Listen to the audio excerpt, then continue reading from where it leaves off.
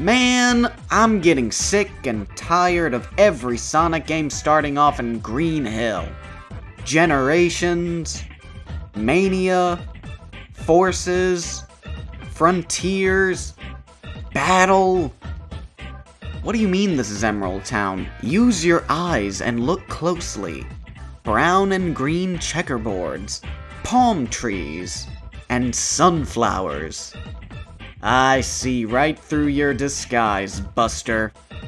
Yeah, I know it's a stretch to call this Green Hill, but like, the set pieces are there.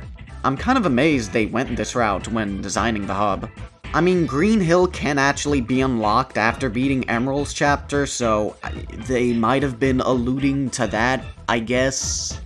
Nowadays, we wouldn't let either of those slide, but this was all the way back in 2004, so I would consider this one of the neat things I found in Sonic Battle. Now, is this game neat enough to sport any other references? Yeah. Believe it or not, there were two big ones that I found. The first of which is the Gimme Shelter. So the location itself is not based off of anything outside of the Sonic universe. However, apparently this place was named after the Rolling Stones song with the same name. To be honest, I kinda thought that was also a stretch, but I double-checked the wiki and they say it's true, so I think I'm gonna go along with it. The other reference is in a character's moveset. There is one, technically two, that are undoubtedly paying homage to another franchise. When Tails uses either of his set attacks, he spawns in a tiny mouse. The names of these are Chew Square Bomb and Air Chew Square Bomb. Any Sega fanatic will connect the dots immediately, but just in case you're not with the times, this is a nudge to an older title, Choo Choo Rocket, a cute action puzzle game on the Dreamcast where we guide these mice, known as Choo Choos, to a rocket. While talking about special moves, there's actually two things I need to address from the challenge because I got like 50 billion comments explaining them. Seriously though, thank you for enlightening me. First thing, I did not completely understand how choosing the special moves worked. Obviously, there's picking one for the ground and the air, then the last one has our character blocking. When I saw this, I thought this was the game's way of telling us that this move was being turned into the shield. However, in reality, it's something much handier. Whatever category the block is selected on, that will be the kinds of moves we will automatically shield for.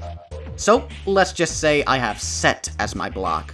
When I make contact with the opponent's set attack, it will not damage me. Instead, I will automatically shield this set attack and all other set attacks without needing to press the L button because I selected my block on set. I apologize for the hand-holdy explanation, but that was literally the way that I got my head to understand it. This also explains why we would see someone blocking a special attack while airborne. The game is doing that for us. The second thing is about Rouge's Don't Use Special Moves fight in Amy's chapter. In the challenge, I literally dismissed the message and beat her up with the special moves without suffering any consequences.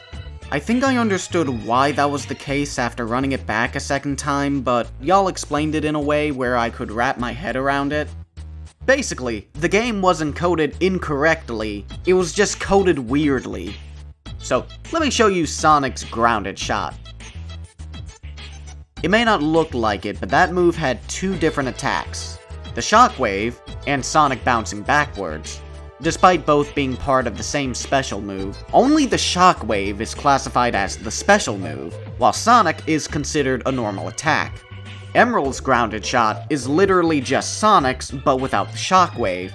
So, by that knowledge, this game is technically correct in thinking that this special move is a normal attack because it's missing the part that makes it special, which is why we're allowed to use it in that battle. In fact, if you play this mission with Sonic's grounded shot, you can beat her up with that special move as long as you don't hit her with the shockwave. This also works for the ultimate grounded shot too. Most of Emerald's specials, and to an extent his entire moveset, are taken directly from Sonic and made bad, so the same logic applies to his set attacks. The mine is the special part, so without it, it becomes normal. While on the subject of y'all telling me something I didn't know, I decided that I would be nice today and dedicate a chunk of this video to little suggestions that y'all gave me. You know, it's just a small way to say thank you for 15K. There is actually a big thing I'm doing for 15K. I should actually have a video up explaining everything about it. Whenever you have the time, please check it out, preferably whenever you're finished this video. Anywho, first of which, Gamma will explode when he loses all of his health. If we choose Gamma's fighting pose, it will allow Emerald to also explode when he faints. That totally makes perfect sense, and I'm ashamed to say that I never would have thought of that. Here's a strange one. A character's turnaround speed is based on the character's fighting pose, not their run speed. I think it would be best to show this off with Sonic's pose first. Here we can see Emerald turn and move in the opposite direction almost immediately, and then you see he slows down. That's because I'm using Emerald's slow walk speed in conjunction with Sonic's fast turn. Now let me show you what happens when we combine Chaos's pose with Sonic's speed. The exact opposite happens. Here it is again, but with Tails' pose and Chaos's run. Yeah, it's easy to recognize the change in speed. I'm quite amused with how it works. Similar to how some of his trash special moves are considered normal attacks, some of Ultimate Emerald's normal attacks are considered special moves. I thought they were just adding that for some visual flair, but no, some of the familiar effects maintain their special properties. Like in Emerald's ultimate third attack, there's a rock blast that looks like it came straight out of Knuckles' shot attacks. Well, we'd be correct in saying that, because if the block is set onto shot, it will automatically block this normal attack because it contains special properties. Ain't that swell? Don't you just hate it when that pesky super meter depletes after only a single use? Have we got the trick for you? First, play as Emerald, make sure you have his terrible air shot selected, then start filling it up. Once we're fully charged, jump on top of the enemy, then right before we land, press the R button. If timed correctly, the enemy will collapse from a single hit, but we will still be glowing, as our special meter is still full. This is because, for absolutely no reason, this specific move empties the bar during the recoil animation. Ergo, if we land on the ground right before the recoil occurs, we can theoretically have unlimited super juice. And since the enemies have no way of blocking this special attack, we are able to spam the move with zero drawbacks. Would you believe me if I told you that this is a strategy in speedruns? While on the subject of the super meter, I found out that it actually has a very exquisite name. I was looking through the comments and I stumbled upon Ichikoro gauge and I was like, what the f***? That's a fancy word I've never heard before. Ichikoro, a Japanese word which means to trounce, or to beat someone hands down. I've also read that it is a combination of the words ichi, which is the number 1 in Japanese, and koro, which is derived from the word korori, a Japanese onomatopoeia for when someone or something falls down. So putting them together, it basically translates to knocking someone down in a single hit. A one-shot, if you will, which is exactly what this does in-game. I don't know, y'all, learning about phrases from other languages is honestly kinda fire. I can barely speak English as it is, so I really hope I didn't get any of that wrong. Speaking of getting things wrong, I do my best not to trash talk any of the games that I cover, but man, I'm kinda questioning if they really did playtest this. Some of the mistakes they left in, I kinda don't have any words for, honestly. It's not like a, funny glitch go brrr mistake. It's more along the lines of, this was in plain sight, why wasn't this fixed mistake. Maybe something went wrong with the localization, I don't know, but whew, the dialogue has grammatical errors out the wazoo. You again? How many time do I have to? Your punch got not juice, fool.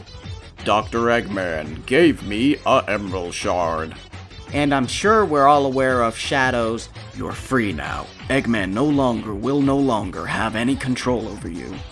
In the opening cutscene for Cream's chapter, they misspelled the Gimme Shelter by leaving out one of the M's in Gimme. Right before the final fight, Sonic refers to the Master Emerald as a Master Emerald. and I'm not 100% on this one, but it still feels wrong. At the start of Emerald's chapter, Eggman says, "Chaos and Gamma are useless too." I believe this is the first time Chaos is ever mentioned in the story, and Eggman isn't affiliated with him in this game, so I don't know, it just feels a bit weird to just name drop him like that all of a sudden. I think this may be some kind of mistranslation, and the line was supposed to read, "Chaos Gamma is useless too," because that's his actual name in this game. The mistakes don't even stop there. In Rouge's chapter, there is a mission where we have to avoid getting hit for 2 minutes. A normal person would try to outrun her, and if we get hit, then we fail. However, let me show you the correct way to beat it. Once the match starts, we're going to click pause and select quit. Once we're loaded back into the map, the game acts as if we completed the challenge and continues with the story. We can do that twice in this game. At some point in Tails' chapter, Emerald and Knuckles are supposed to duke it out, but quitting this one will also skip the battle entirely. It boggles me that they left these kinds of errors in the final release. Where was I? Yeah, silly stuff. Yeah, that's the stuff. Oh, we can do it in 2 places. Hell yeah. Tapping the L button brings out a protective shield. This is a universal thing among the cast. The only one who doesn't follow suit with this is Cream. She lacks the special effect, but in exchange, Cheese becomes her bodyguard. It is just such a cute little detail that it had to be mentioned. Lastly for this video, we'll be doing something a little bit different. We're gonna go over some of Sonic Battle's representation in other Sonic media. I figured it would be interesting because, let's face it, this is a lesser-known title on the Game Boy Advance, and I was quite surprised to find out that this game impacted a lot more than just those old Flash games. Starting off with Sonic Advance 3, which borrows a few assets from it, like Eggman builds his own fighting robot using Emerald's data and straight up calls it Gemerald.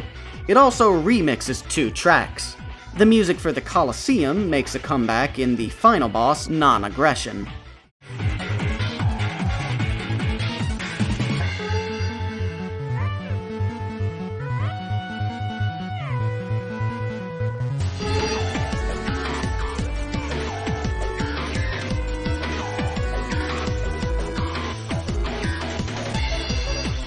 And the song for Holy Summit was redone in Alter Emerald.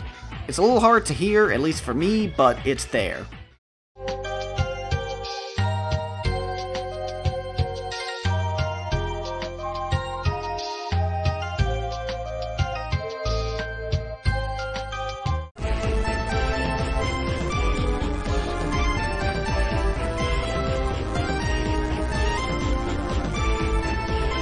The next one is very obvious, but just in case you didn't know, Emerald Beach was lucky enough to get a remix in Sonic Generations. We get to listen to it with actual instruments in a few of the missions.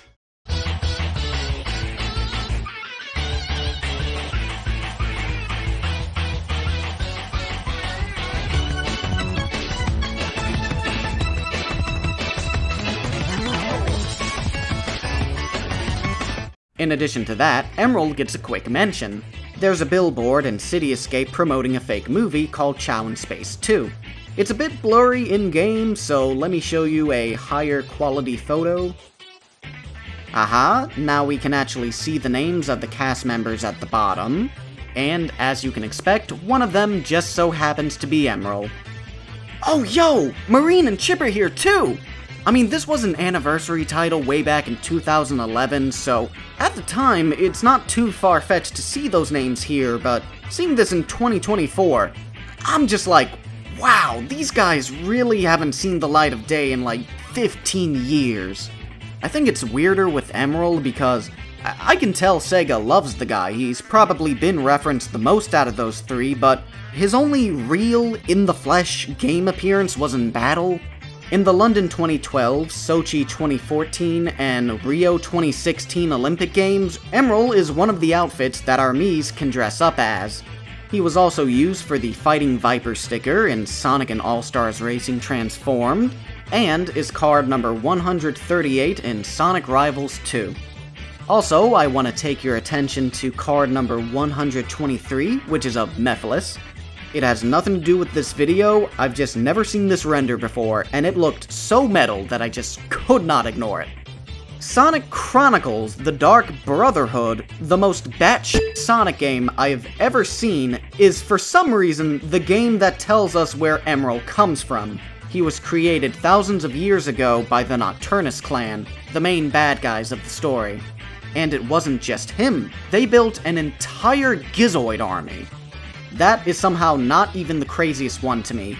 Emerald was not only acknowledged, but was also briefly the main focus in one of the TV shows, that being Sonic X.